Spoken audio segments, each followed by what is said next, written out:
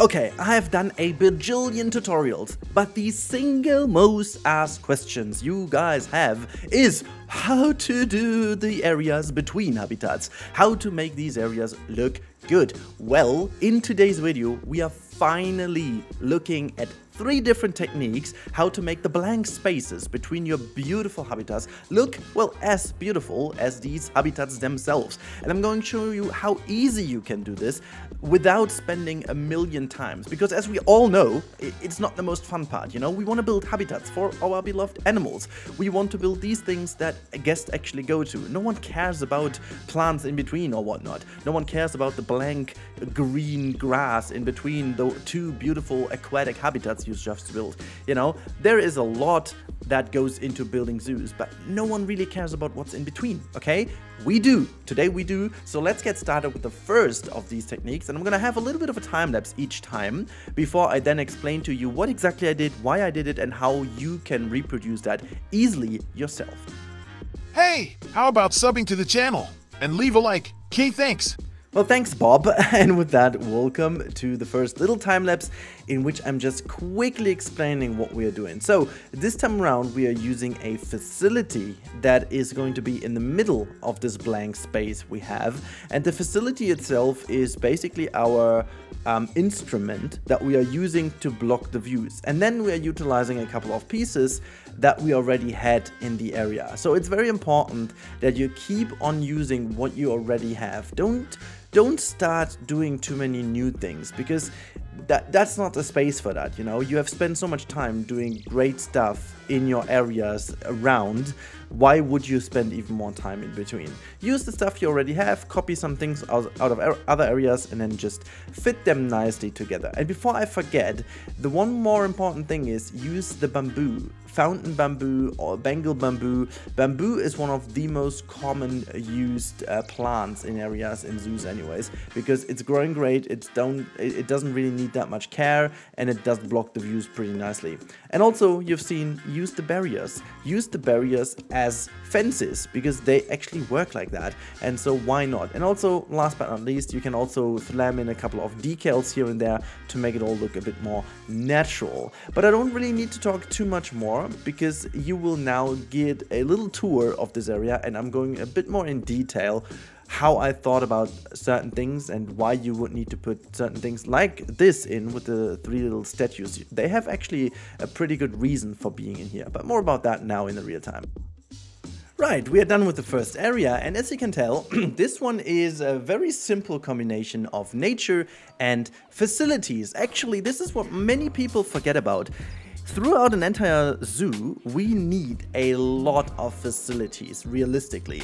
And the easiest way of thinking of that is putting them into the areas you don't really spend a lot of attention to anyway. So what you would do is, this is like a spot in my zoo. I didn't want to put a habitat in because, you know, we have a lot of very good ones in here. We've got the sea lions, we've got our entire Oceania area, and we have our otters on the left-hand side. So there's a lot going on, and you would need a central point in here as of a backstage. I mean, obviously there is a couple of things integrated in here, but we didn't have a spot for the vet station, and now we do have a vet station over here, including a workshop, and also I put some of the elements I already had in other backstage areas in here. In this specific case, my self-made dumpsters, you know. However, I want to emphasize on that. These areas, you don't need to come up with new things. One technique I always use is using pieces I already have. So you have seen at the beginning of the little time lapse, I have used these rock formations I have already used for this underground path over here. So why not using them as like a side barrier, okay? Because this is the area you want to cover up anyways, and once you are as a guest in here, you can see this now fits in very beautifully with these 2 areas. You see the building a tad bit, but that doesn't take away too much from the overall area. But once you go around the corner, look at how nice this all looks. Very open and spacious. We could even put some more signs in and stuff, but at this point I'm happy with how it looks. And once you go further, we have just kind of a little detail in here, you know, just to take away, like, we want to make people look at this rather than the building in the background, okay? So they just look at that. It's like a little trick to make people look at what you want them to look at. And then once they go further, obviously, it's way more, they're more entertained and also attracted to the animals anyway. So there's like a little short connection in between, and sometimes you can't really do too much about it. They will see eventually something of the building, and they will see eventually into the backstage area here. You could put like a fence in the front if you want to. In my case, I thought it's not too bad, you know, you could put something in front, you don't need to.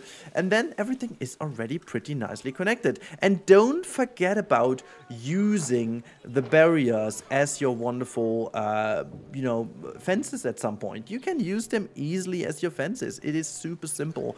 There's really not that much that goes into it.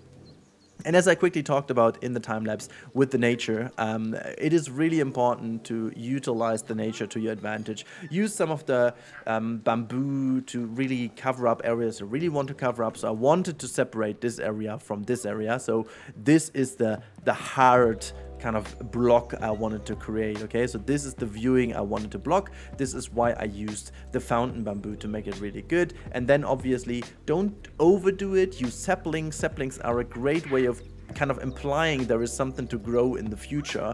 And then you can also put some bigger trees in between to make it look good. I mean, you could easily go in and say, you know, this one is these two saplings are nice, but we are going to get rid of this one, and instead we're going to put one grown up in the middle. So that also kind of looks good. You could even leave it the way it is right now. So I think actually I like it the way like this a bit more. And one thing many people forget, and this is why I'm getting right back into it right now, is using path elements. They do change the vision of your area so dramatically. So if you use that, use some of the bins and just throw them around and put them in, and initially your area will look a lot more complete, a lot more coherent. It's gonna make more sense to your eyes, because in real zoos you have these things, you know, and you could easily go to facilities, and then you can also, if you want to, go into guest facilities and put down some of the guest elements, you know, specifically some of the vending machines. Like if you find a spot that you feel like there is like a dead spot anyways, and for example over here, this could be utilized, you know, it's very close to the backstage and people would then be able to get to it anyway. So you can actually utilize this space and just put a couple of things down here like so, and maybe also get some drinks to it again like this. You know, obviously I'm using free build. Some of you will not be able to put them exactly like I did over here, but you know, that's the easiest way of doing it. And once you do not have free build, you just put them next to the path. It does the same anyways. Just gonna paint a bit of dirt down here.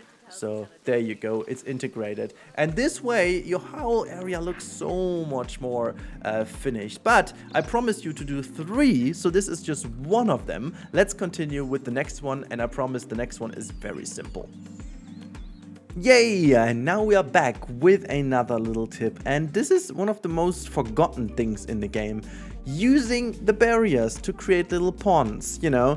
The barriers can actually hold water, which is beautiful, and so you can literally use them to create these little ponds in every organic form that you want. And this is also the reason why I make this a little bit more wonky over here, which potentially I will redo, honestly, after this whole video is recorded. It may not stay in here like the way it is, but I wanted to showcase how to do that. Just slam it in, then try to bring the path as close as possible to the barriers later on. Put a couple of benches here and there to, you know, round up the scene, and then you can also utilize some stones, some rocks, and some other plants to just cover the bits in between. And you know, that's already it. You've created a wonderful little element to break with the overall plaza and just make it look a lot more blended in very nicely. But again, as in the last part, I'm going to explain a bit more in detail now in the real-time part. So I hope you enjoyed this tiny fraction of a time lapse. Right, the next bit is a water feature, as you can tell over here. Now, these things are very often overlooked because people think it's super complicated to build them, but I have intentionally done this very, very simple and quick and dirty right now. It was less than 10 minutes to build this. So what I did is I you know, grabbed myself like a little area over here, and I just connected the path a little bit to make it a bit more organic to feel, you know, and then I just slapped this little bottom of water in the middle. Ensure that you use the undulating settings for your barriers, so you can push it down and, you know, get very flat to the water. You could obviously change the fence to all of your likings. You know, I went with the concrete over here, but you could also make it glass or wood, you know, just to showcase this to you real quick. You could just go in and say, you know, I just don't feel it, I want to have it all wood. Then you just do it, and then you've got this wooden kind of feature over here, which I don't really like, but you know, it's fine. Also, if you like the colors of the stones, it doesn't matter. I would change it up now a little to make it fit a bit more into the African area, you know, and you could just like go and put a palm tree in the center, maybe on a platform, have these fountains in. You could just recolor this little seating area. As you have seen, I just have hidden, so I've hidden like two different types of what was that, benches in here. I could just easily go and make that look even a bit more organic, you know, just not like too crabby in here, whatever. It's just to showcase how easily you can, you know, make this look good. And now you can see there are like 3 of these patches, and now there are a couple of ways to do that, but what I figure, and this is part of the tutorial, so I left that in, I thought it's better to make it with you in real time. Normally, I would say cover them up, but this is already quite a huge plaza, and it feels a little bit overdone, you know? And at this point, what I would do is check your zoo, what else you have in your zoo relatively often. And I like this tree, for example, quite a bit over here. So what I'm gonna do is I'm gonna grab this tree, and I'm gonna throw that over into this spot over here too. So that is quite good. So that breaks the whole thing as well, to make it a bit more nice looking. And then if we look over here, something we also quite often have is for example, this type of tree, the Scots pine. So we're going to put the Scots pine in this spot over here. And then this one over here, I don't want to do something too big because that could throw some stuff off. But as we are in Africa, we could do one highlight tree. You know, this is like a temperate area zoo, but still we could put a palm tree in, just one palm tree, as they do grow in our region quite nicely anyways already. You could now go and, for example, put a Nikao palm in, and then just look which one fits the best from your size.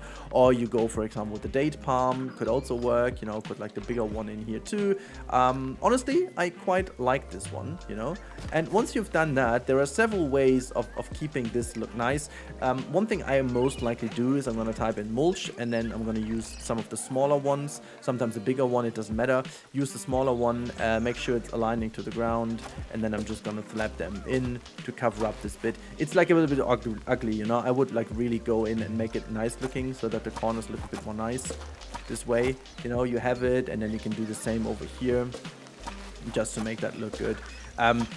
The more time you spend, obviously, the better it can look, but this is just a way of doing it. This specific case over here, it looks a bit nicer, so what I would do over here is maybe just give it some soil, and there you go. See, this is already how this area has been transformed from being a little bit of a very odd looking area. I tried to put like some meerkats in between, but I thought, you know, maybe that's not the best way of doing it, and so I ended up doing this. And honestly, this gives also a bit more space to our West African lion's house. Also a little sneak peek, I'm still a mad fan of this. If you want to check out this video, I'm gonna link it to the top right now. This is still one of my favorite realistic habitats I've done. But yeah, so this is that, and you want to see the third part. Shall we get there? I guess we should. Let's do it. Right, the last one is my favorite one when it comes to the overall atmosphere of a zoo. This one is going to be a playground. Yeah, fairly simple, fairly obvious, but a lot of time neglected, even by me. I mean, I've done some for Koali Beach, I've done one for Yosemite Valley at the beginning.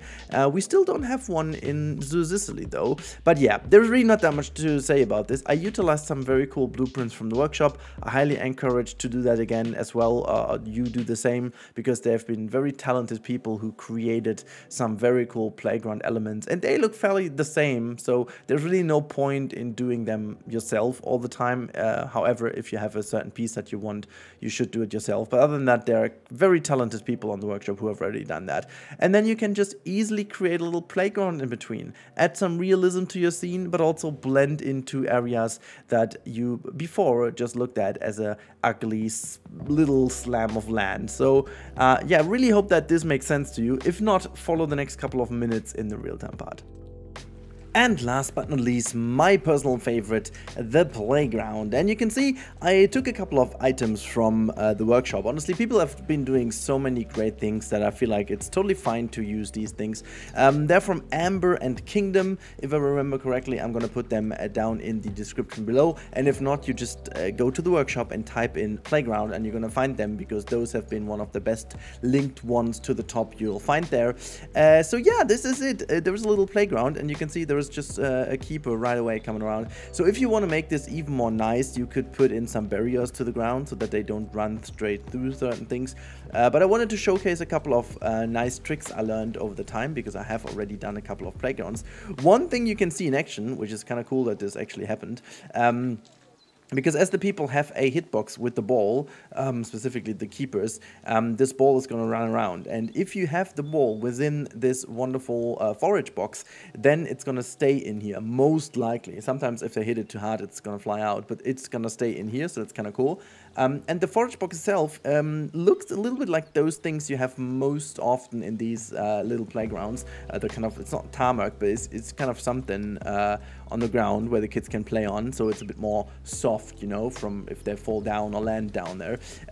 So yeah, you can use that one underneath certain things. I could just, you know, just take that and copy it under this swing over here too.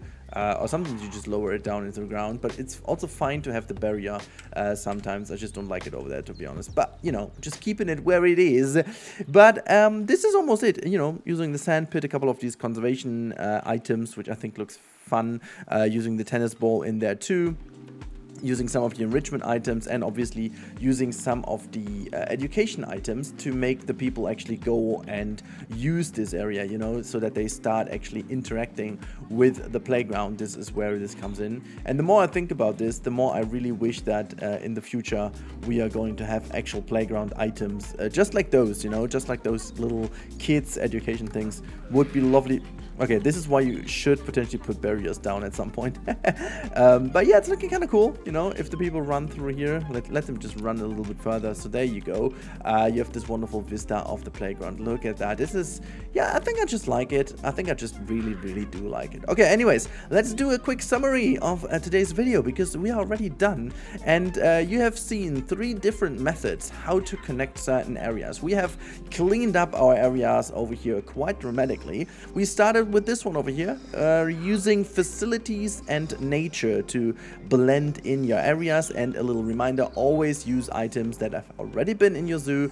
Don't do everything new, just keep on doing what you've already done. Use items from the environments nearby to blend them also, you know, content wise nicely in, and also use backstage elements and stuff you've already used in your area as well, so you will have the main success in here by doing so. And also remember to be very careful with the pieces you put in, to not overdo it, and also remember to use barriers, for example, as fences, in order to save some time doing all these nitty fences that you would normally do in other areas. Second bit is a little water feature, as we can tell over here. Use the barriers to create a little pond and then just blend in the other open spaces, or you can do it vice versa, just build the path and then fit the little water bottom in the middle. And always remember to use the underlighting section or settings to make sure that they can be put down or lowered down as much as you want to. So that is the second bit. And the third bit, flying all the way over to the last one we did over here, is a little playground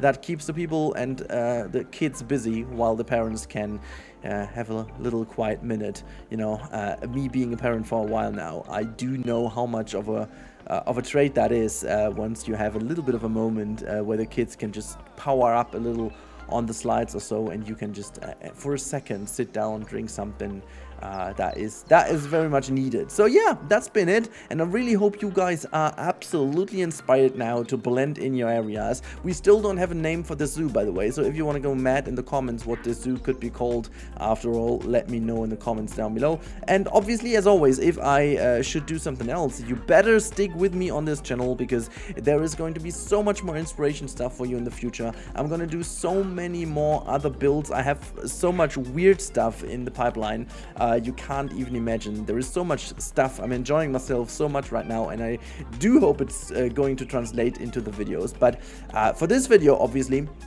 the most important bit was to give you 3 ideas how to blend in your areas, and most likely you can also combine those, you know. You can combine facilities with playgrounds, you can combine water features with playgrounds, and so on and so forth, but only make sure that the kids don't go in there and drown. Yeah, that's it. See you in the next one. Bye!